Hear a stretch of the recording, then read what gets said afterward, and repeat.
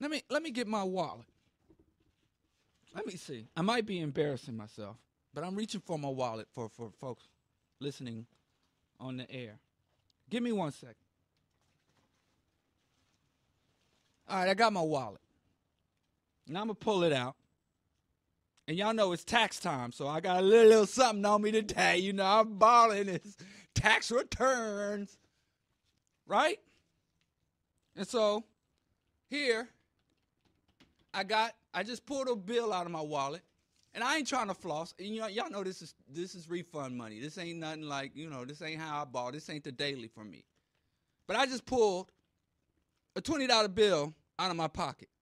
And if you're on Facebook Live, I'm holding it up to the camera. And again, I'm not Meek Millin. I'm not big pimping. I'm not about to throw this dollar on a woman in a G-string and make her bounce that ass. I'm not doing that. That is not my purposes here. It's not to ball.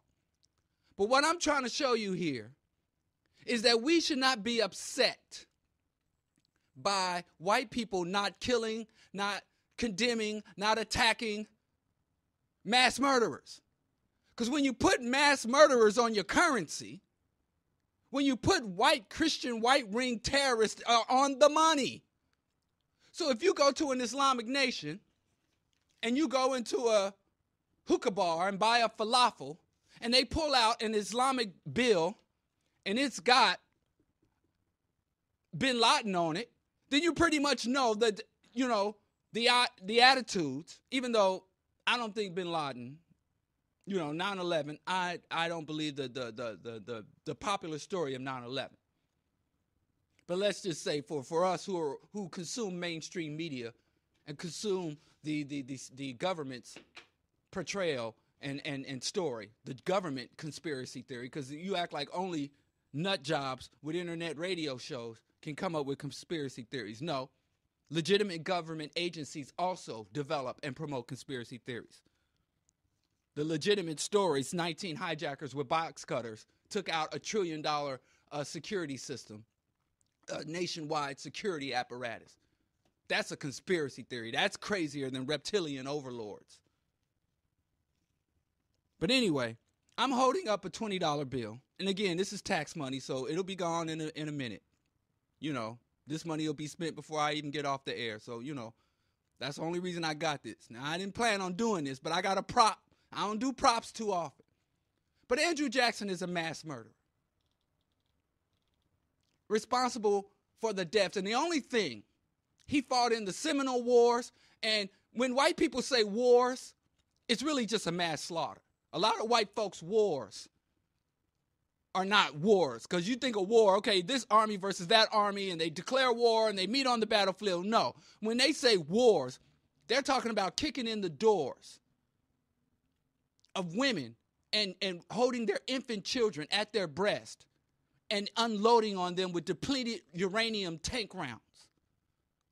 That's war. We're at war. Killing women and children, raping women and children. That's war.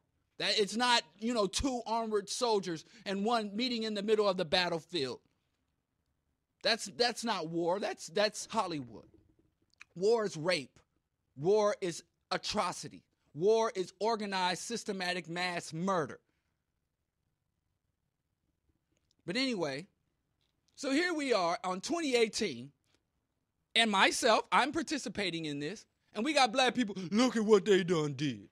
They arrested this a brother, they killing unarmed black kids, but then a white man that just murdered, and they still try to say he's a child.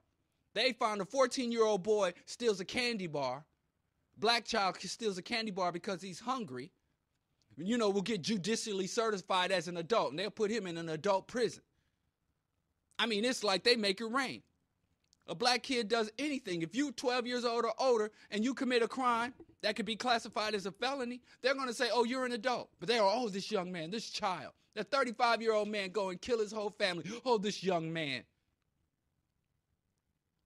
But that's another thing. But my point is, white people got mass murderers on their currency. They got people who went about slaughtering people wholesale. Andrew Jackson is a king killer. Okay. And I got, like I said,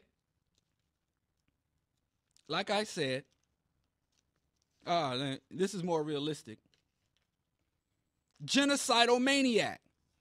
So my only point is, I got a 10. Woo, taxes. Hey, thank you, Uncle Sam. Anyway, that's it. So I get a chance to floss and educate. Can't ask for more than that. Usually it's either or, but here you get me flashing dollars, but it's for a righteous cause. So we live in a society amongst people who dominate, oppress, and set the agenda for us, and they put mass killers on their currency. They erect statues, and Monday will be a holiday. They create holidays around mass murderers. So I think subconsciously, now you have two types of murderers in Western culture, sanctioned and unsanctioned.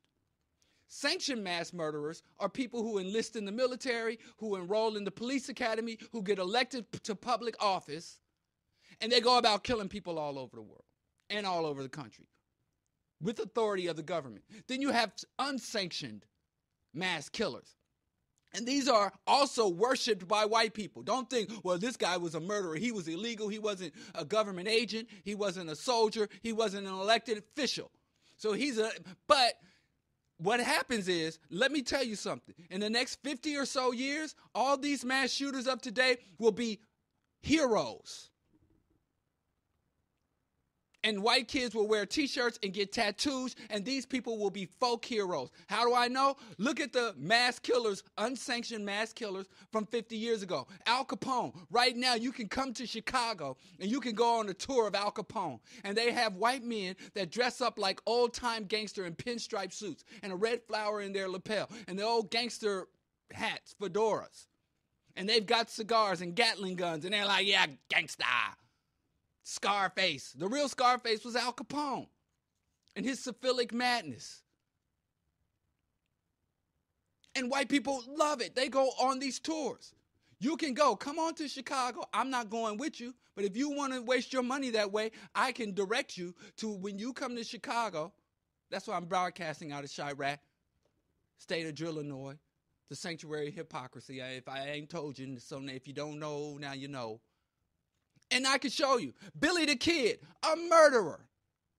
And tell me, find a white person that doesn't like Billy the Kid. Gunslingers, all these gunslingers, the Lone Ranger. You know what the Rangers did? They went across the untamed wilderness killing buffaloes and Indians. And when I say Indians, yes, the women, the children, the elderly, the sick. They show you in the movies, they're fighting Apache warriors.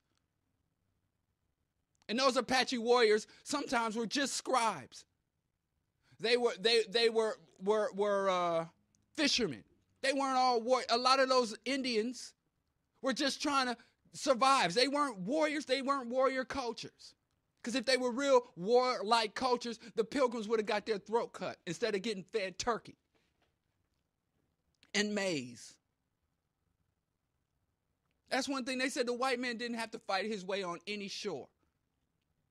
The only countries that had killed foreigners on sight, there were some. There were some cultures that's like any foreigner set foot on our soil, we kill them. We don't talk to them. We don't ask them what they're here for. One country that did that was Japan. Imperialist Japan. And Japan has never been occupied by a foreign force, even after after the 2 nuclear bombs. Now you got U.S. military bases. But up until World War II, at the height of global colonization, when China, Indonesia, all of Asia was under protectorate or direct colonization, nobody. Because the Japanese imperial emperor said, any foreign people on our soil, chop their heads off. Any missionaries, even if they come in peace, any missionaries on our soil, we chop their heads off. Anybody who listens to a missionary and converts to the missionary's religion, chop their head off.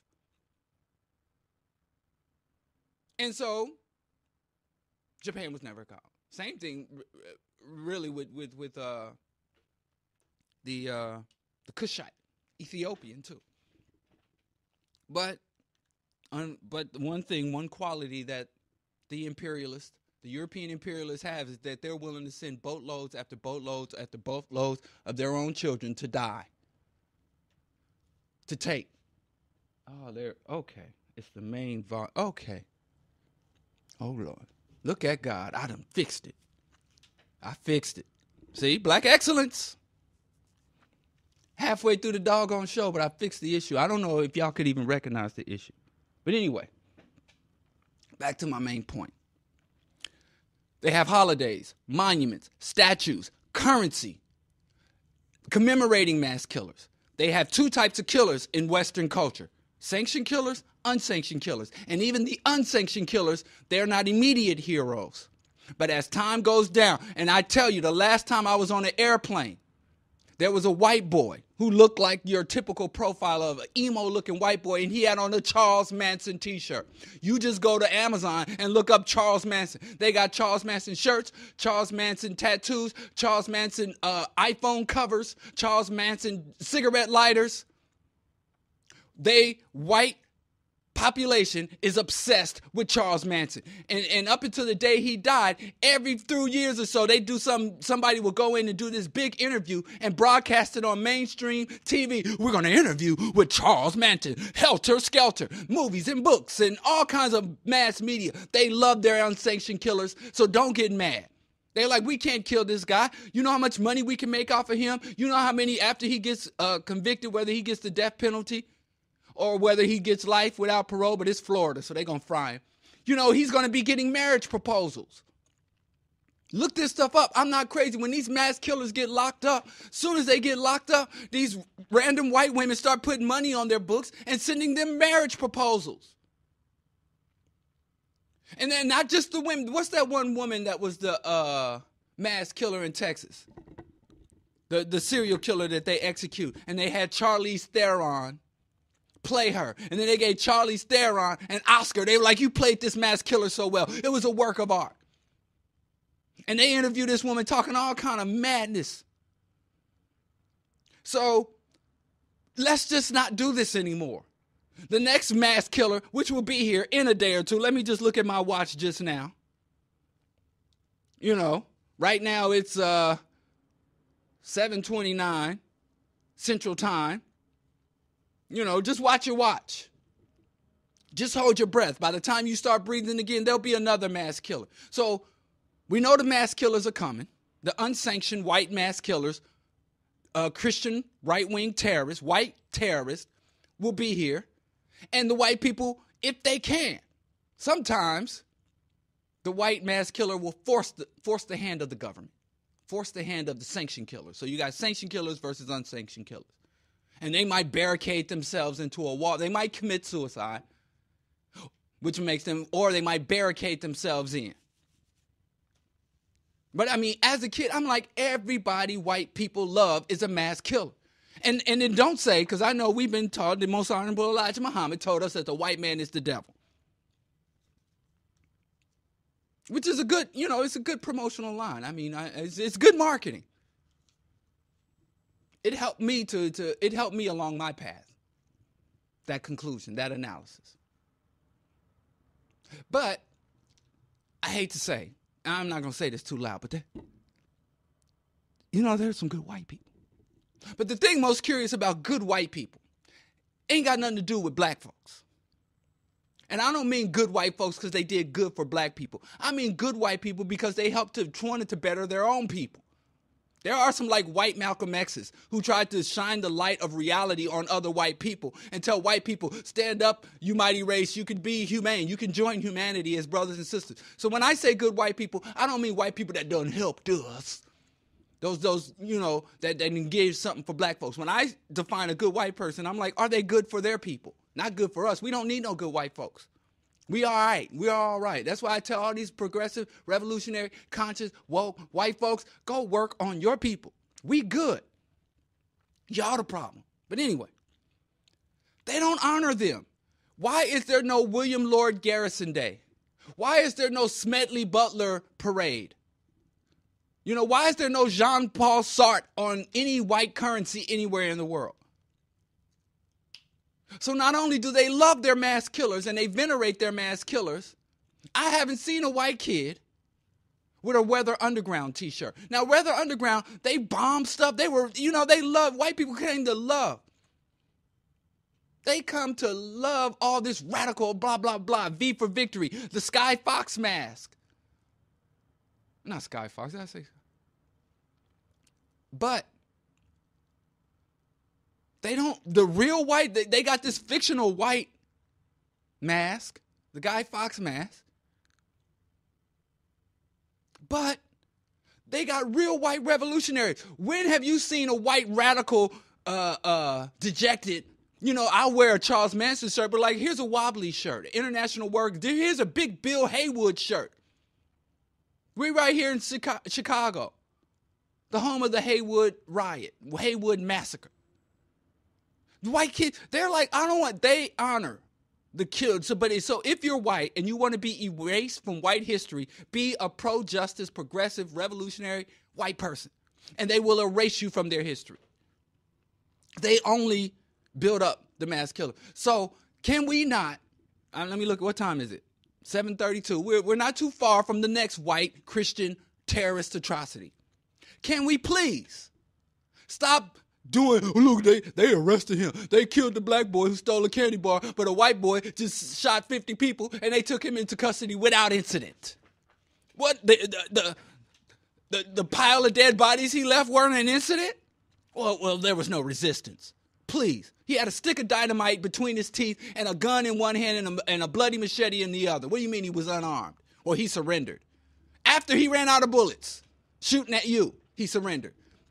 We know how they do, but they always honor, they always have a bit of reverence for killers, sanctioned and unsanctioned killers. And how many more movies, and they get their best and brightest stars. Brad Pitt played Billy the Kid. They'll get Al Pacino to play Scarface, which is a homage to Al Capone. They got official killers, unsanctioned killers, blood culture. Derrick Jensen, another white man who will be erased from history because Derrick Jensen is trying to do for white people what Malcolm X, what Dr. King, what black heroes tried to do for us. Awaken his people and get his people on a more appropriate path, to take his people and their civilization on a different trajectory. Now, white folks aren't oppressed, no matter how much they claim to be, but like I said, they want to be the rulers, the conquerors, and the subjugated. They don't want us to have nothing. They want us to, they want to be the downtrodden and the mighty conquerors. They take everything, but that's another discussion. But Derrick Jensen, who will not be remembered in white history, there will be no white kids in Derrick Jensen t-shirts. There will be no Derrick Jensen tattoos. He's like, what do you want, Derrick Jensen? Charles, give me the Charles Manson. Yeah, he was crazy, right? Wow, rock and roll. Said that his culture has a death urge. He said the Western culture, European culture, capitalist culture, white culture has a death urge. And it wasn't just Derrick Jensen. Derrick Jensen just modernized the pathos and eros. The sex drive and the death urge merged together. That's why words like the F word, the word that means to have sex, to procreate, is the same word to do somebody in, to do somebody wrong. So there's very few cultures that merge those two words. They both say, I'm going to F you, means I can make love to you, or I'm going to kill you. And sometimes it means both. They just had that one kid that raped a corpse. I guess and they're going to lock him up too. But he looks a little ethnic. He's a little swarthy. So they might not. They just might not. We don't know. It could go either way. He could be on tattoos and t-shirts, or he could be hated as a terrorist. Because he looks a little swarthy. He looks a bit ethnic. I didn't look too beat then because I don't really want to consume that mess. But they had a white dude who went out, or I don't know if he was white. This kid went out with a girl. They both got high. The girl started ODing. She OD'd and died. And he was like, well, I might as well go out with a bang. Literally. Yeah, that's another thing. Bang. Hey, baby, let's bang. That's say for sex. But it also means to blow up or to beat. You'll find that in Western culture, there's a lot of merger of death and sex, or death and bondage and oppression. It's a death urge. So I'm not upset that a mass murderer gets taken into custody just a few weeks after they showed an unarmed young black man right here in Chicago, who's well known. Apparently, he was a rapper, a drill rapper, trying to evade capture. And they shot him in front of his own family. They taped it on the television, and they put it before the world to see. And shortly after that, and they were pursuing him for questioning. There wasn't one dead body. They just wanted to inquire. They wanted to ask him some questions, and he did not want to answer questions, so he ran from the police. And they shot him in his back, in the back of his own house, in front of his own relatives. So being wanted for questioning as a black person is more dangerous than being wanted for a confirmed murder of 17 people. And he killed white people. He killed white people. Sandy Hook, even after Sandy Hook. And let me tell you what's happening right now. The NRA and other white folks are organizing a pro-gun rally. It happened in Florida. I'm telling you right now, the NRA, yesterday morning, when the NRA staff people walked into the offices of the NRA and logged on, they saw that they had millions of dollars in donations. Every time there is a mass shooting, the gun industry, the NRA experiences an influx of support. When there is a mass shooting, in a white community, when you look at the statistics, the area surrounding and the area where the mass shooting happened, there is an increase in gun purchases. There is an increase in gun purchases. Now, can you imagine that in the black community, they were like, oh, there's gang violence in the black community, and the black leaders, the black ministers, are organizing a pro-gun rally. They'd be like, look at these savages. Look at these monsters. Look at these. They don't even care about the blood of their children in the street, and they're having a pro-gun rally.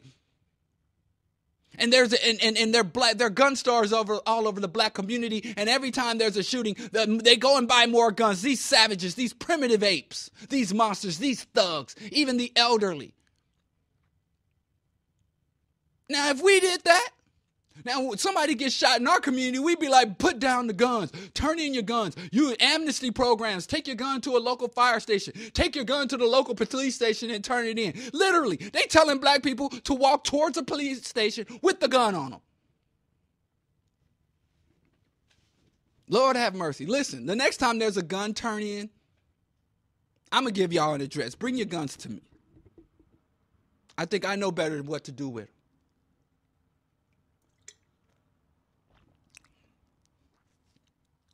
But let's say there was a black gun promoting organization that was funded by black gun manufacturers, and every single time one of our children gets killed or a whole cluster of our children are gunned down, we sit down and write a check to the NRA. Where the hell are these people in their heads? We not safe, y'all, and I don't like scaremongering. Somebody accused me of fear-mongering. Yeah, I do that Kanye shrug. You know, if the bloody jack boot fits, wear it.